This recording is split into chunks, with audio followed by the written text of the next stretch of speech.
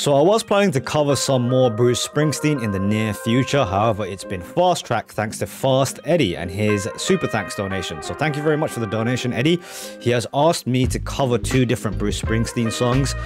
It's not the only way to get me to cover a song. I do still keep an eye out in the comments for people's suggestions. However, if someone were to give a super thanks donation, I will always try my best to make sure I cover the songs that they are asking for. It also does help the channel keep on running. It is notoriously difficult to keep a reaction channel like myself up and running. So big thanks to Eddie and his donation. In terms of the different songs, one is coming from an earlier version of Bruce Springsteen from 1973 and his album Greetings from Ashery Park. And then the second one comes from 82 and Nebraska, the album Nebraska. And I'm guessing a lot more of an evolved and successful version of Bruce Springsteen. So let's get into both of these songs. Here we go. This is Atlantic City by Bruce Springsteen. Well, they blew up the chicken man in Philly last night. Now they blew up his house too. Down on the boardwalk, they're getting ready for a fight. Gonna see what them racket boys can do. Now there's trouble busting in from out of state, and the DA can't get no relief. Gonna be a rumble out on the promenade, and the gambling commission's hanging on by the skin of its teeth. Well, now everything dies, baby, that's a fact. But maybe everything that dies someday comes back. Put your makeup on, fix your hair pretty. I like how he's doubled his voice there.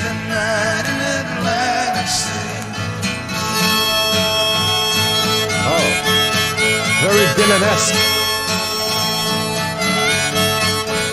Well, I got a job and tried to put my money away, but I got debts that no honest man can pay. So I drew what I had from the Central Trust, and I bought us 2 tickets on that Rose City bus. Now, baby, everything dies, honey, that's a... Okay, I'll have to say that this has a very Bob Dylan-esque vibe to it, especially the way the guitars and the harmonica came in. This album is called Nebraska 2. Maybe this was a homage or at least part inspired by what Dylan was doing.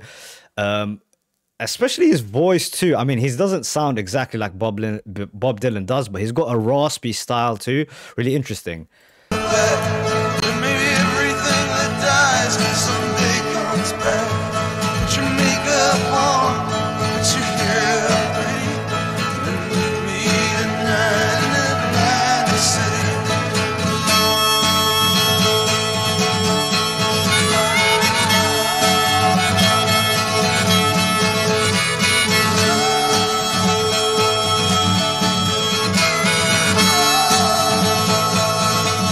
Great rhythm on that guitar.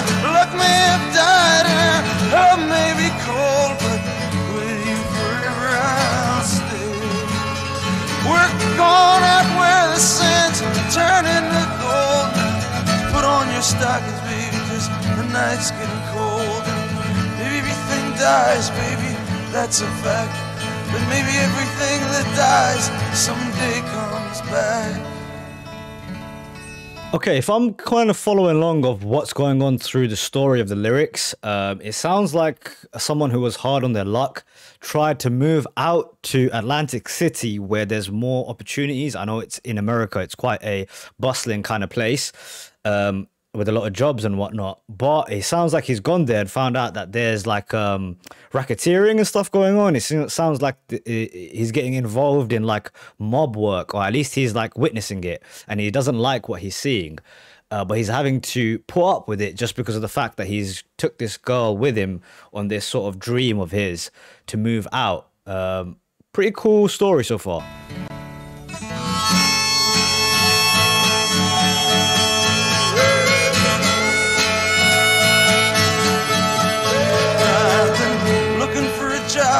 But it's hard to find.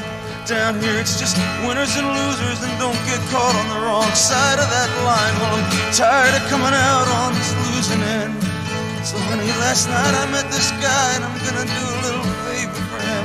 Well, I guess everything dies, baby, that's a fact. Maybe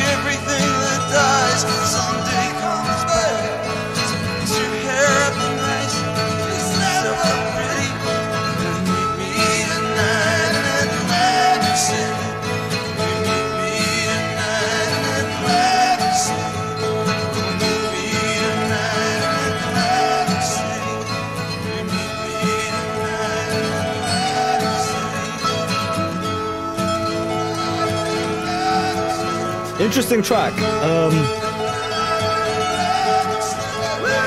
Definitely got some positives and negatives. I will try and be honest on the channel. What did I like about it? I really liked when he doubled up his voice, because he's got a very, very passionate voice, Bruce does. So I just think more of his voice, it's like double the fun, double the pleasure. I did like the rhythmic aspect of his guitar playing as well. That was pretty cool. But the cons of it would be, I think he's trying to do a sort of stripped back version of himself. I heard him on one of his other tracks. I can't remember the name now. It's probably his like most famous song. It's like something about being on the run. It seems like he uses that theme quite a lot, about wanting to get away from something with a girl and take her to another life. That's what the other track was about. So he's kind of redoing themes, and it sounded like to me he was also kind of doing a version of Bob Dylan. I don't know, maybe other people won't hear this. That's what I heard, at least. Like a modern like take on what Dylan would do if he covered like Atlantic City or something like that. But all in all, it was a cool song. I liked it. It was interesting. We'll move straight on to the next one. This is It's Hard to Be a Saint in the City. Here we go.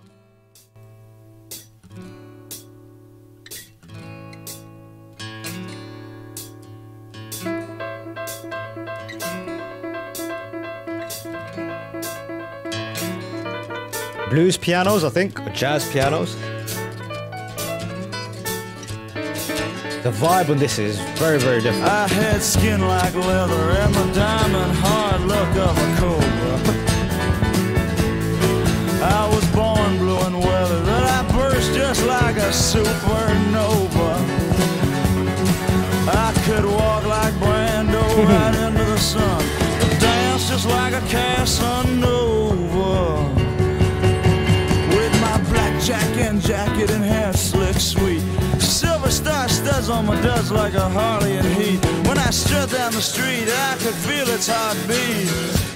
Sisters fell back, said, "Don't that man look pretty?" The cripple on the corner cried out, "Nickels for your pity." Them gasoline boys downtown sure talk gritty. It's so hard to be a saint in the city.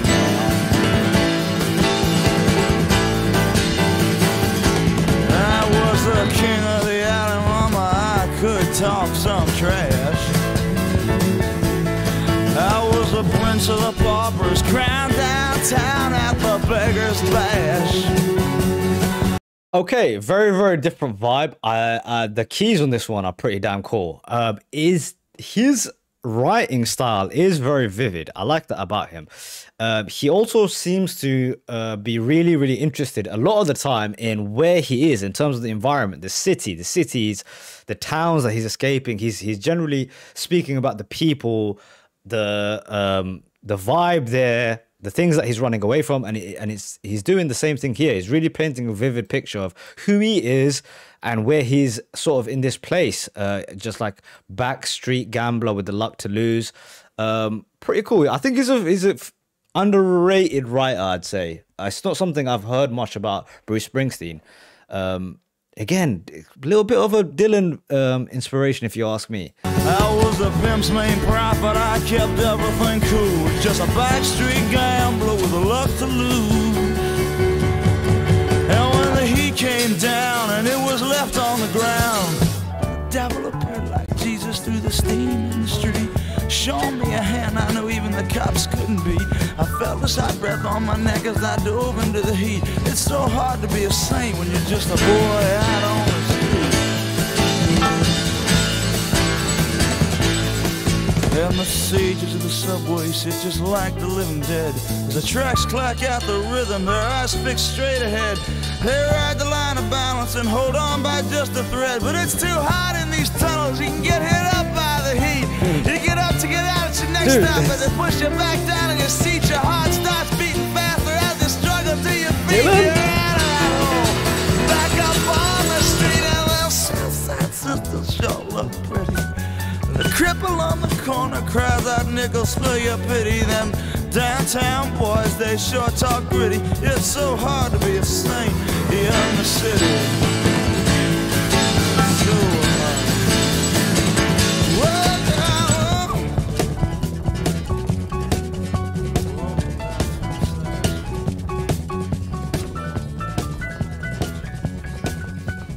Interesting song. Again, I got some pros and cons.